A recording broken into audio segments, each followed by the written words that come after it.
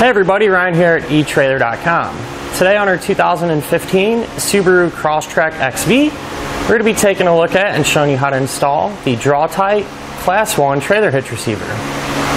Now, although our hitch is mostly visible, I do like how it contours to the lines of the back of our Subaru and blends in pretty well. And there's also a benefit to being exposed like this. It's going to be a lot easier to use, and it's going to be easier to get our accessories on and off. The end of our receiver tube is going to sit pretty much flush with the edge of our bumper, and that's a good thing because we'll get plenty of clearance, and that'll work well with any folding accessories. Now, our hitch is going to have that 1¼ by 1¼ receiver tube opening. It's also going to have a 1/2 inch size pinhole. Now, keep in mind, it does not come included with a pin and clip, but if you need one, you can find it here at etrailer.com. It's going to have loop style safety chain openings, which are going to be big enough and open enough to use just about any size hook that we might have. Now, as far as weight capacities go, our hitch is going to give us a 200-pound maximum gross tongue weight rating. That's going to be the amount of weight pushing down on our hitch. So this will work perfectly for those 1 and 2 bike racks. As far as the maximum gross trailer weight rating goes, that's going to be 2,000 pounds, the amount of weight pulling on our hitch. So that's the weight of your trailer plus anything you might have on it. Now, it is always a good idea to check with your Subaru's owner's manual to make sure your car can pull that much weight. Now I'm going to give you a couple of measurements. These are going to help you when figuring out which hitch-mounted accessories to use. From the ground to the top inside edge of the receiver tube opening, that's about 14 inches.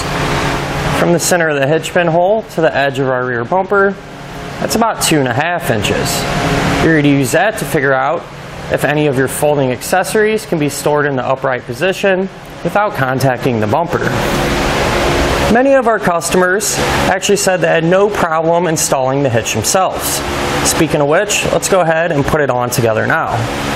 To begin our installation, we're going to need to get underneath the back of our car, and we're going to be removing 3 rubber plugs on each side of our frame rail. And here's what these rubber plugs look like. Now, to get them out, you can just grab a flathead screwdriver, kind of just pry underneath them, and that'll pop them out. Now, keep in mind, whatever we do to one side, we're going to do the same on the other.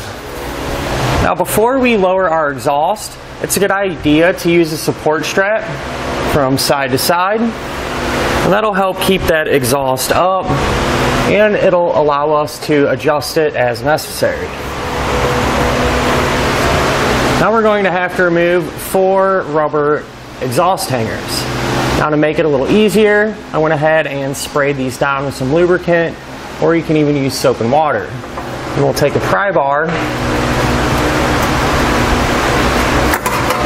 just push it off the metal portion of our hanger. We'll have 2 more over here on the passenger side. Use that same method to get them off. And if we go closer to the front, we're going to have 1 more right here.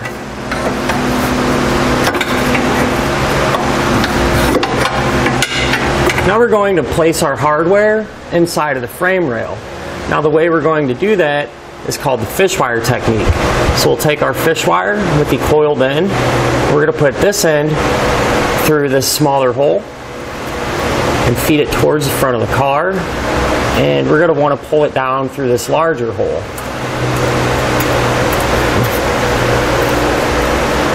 Now, once we have it drop down, what we're going to do is take one of the spacer blocks, put that over the end, and one of our carriage bolts, and thread that on to the fish wire. We're going to push that hardware up into the frame rail.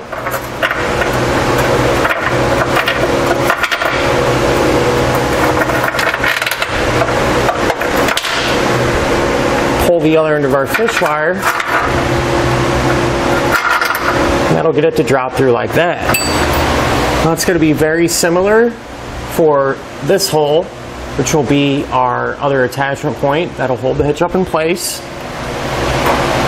Except this time it's called the reverse fish wire technique. So what we're going to do is take the coil end of our other fish wire, spacer block, carriage bolt, and thread it on. Now we're going to work that bolt up first in the block and drop it down just like that. Now before we put our hitch into place, this is a little trick that'll make it easier. Since this hitch requires these blocks to go in between the hitch and the frame rail, before we put our hitch up, I'm going to tape these to the hitch. That way we don't have to worry about lining them up while we're holding the hitch above our head. Just line the holes up. I'm just going to use some packing tape.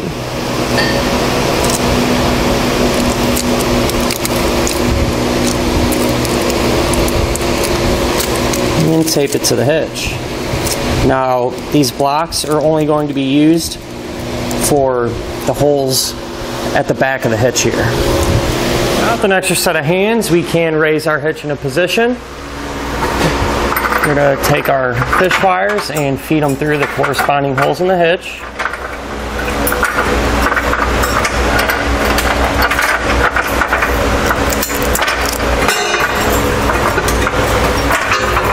We're able to lift it up and over our muffler.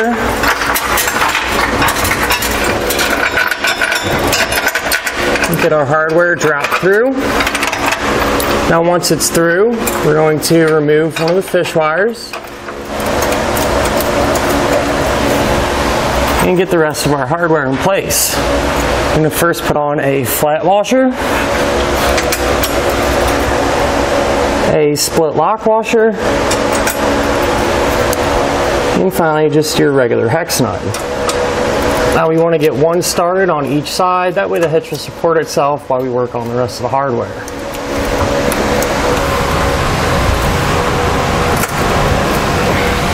With all of our hardware in place and hand tight, now we can snug it down.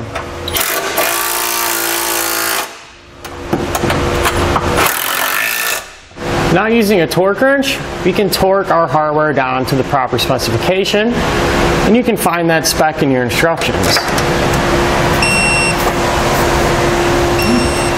Now with everything torqued down, we can re-hang our exhaust the same way that we lowered it. Let's push our hangers over the metal portion.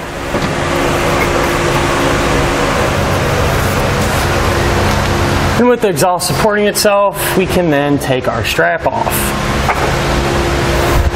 And that'll do it for our look at and our installation of the Draw-Tite Class 1 trailer hitch receiver on our 2015 Subaru Crosstrek XV.